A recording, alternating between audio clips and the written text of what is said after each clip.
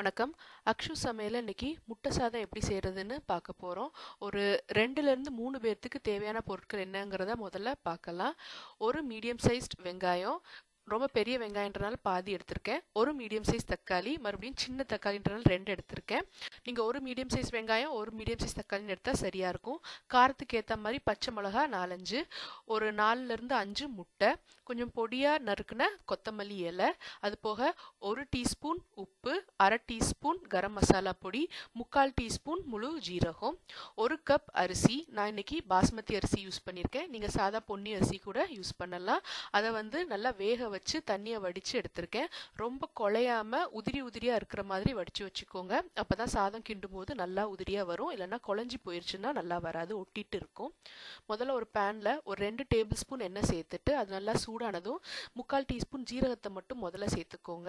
அது நல்லா பொரிஞ்சதுக்கு அப்புறமா நம்ம வச்சிருந்த ஒரு மீடியம் சைஸ் வெங்காயத்தை இந்த மாதிரி கட் பண்ணி சேர்த்துக்கோங்க. பச்சை மிளகாயை 2 கீரி சேர்த்து ஒரு 1-1.5 நிமிஷம் வதக்கிட்டு தக்காளியும் கூடவே சேர்த்து நல்லா எல்லாம் கலந்து வர வரைக்கும் வதக்கிக்கோங்க.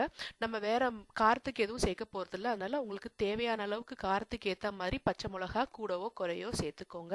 இந்த மாதிரி எல்லாம் சேர்ந்து வதங்கி ஈரம் வத்தி சுருண்டு வந்ததுக்கு அப்புறமா எல்லாத்தையும் ஒதுக்கி வச்சுட்டு நடுவில் நம்ம வச்சிருந்த 4-5 முட்டையும் உடைச்சு சேர்த்துக்க போறோம். சேர்த்துட்டு இதை நல்லா கிளறி எடுத்துக்க போறோம். ஸ்கிராம்பிள் எக்ஸ் மாதிரி உதிரி உதிரியா எடுத்துக்கணும்.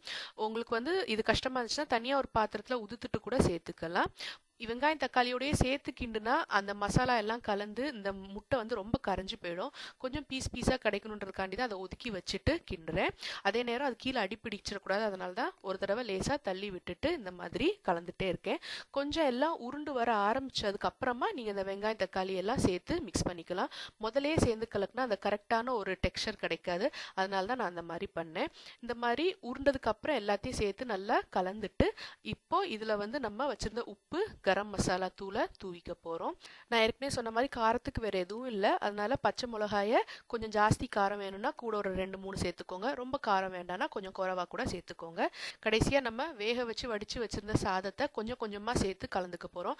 அப்பதான் நல்லா ஈக்குவலா மிக்ஸ் ஆகும். மொத்தமா கொட்டினா மிக்ஸ் பண்ண கஷ்டமா இருக்கும். அதனால கொஞ்சம் கொஞ்சமா சேர்த்து எல்லாம் மிக்ஸ் பண்ணி எடுத்துட்டீங்கன்னா முட்டை சாதம் தயார். கடைசியா வச்சிருந்த கொத்தமல்லி இலையை தூவி இன்னும் ஒரு தடவை கிளறி இறக்குனீங்கன்னா சிம்பிளான, ஈஸியான, அதே நேரம் சுவையான முட்டை சாதம் தயார். இது அவசரத்துக்கோ இல்லைனா லஞ்ச் பாக்ஸ்க்கு பேக் பண்ணுறதுக்கோ ரொம்ப ஏற்றது. சுவையாகவும் இருக்கும். முட்டை இருக்கிறதுனால குழந்தைகளுக்கு சத்தும் சேரும். இது உங்கள் வீட்லேயும் ட்ரை பண்ணி பாருங்கள். நிச்சயம் எல்லாத்துக்கும் ரொம்ப பிடிக்கும். நன்றி.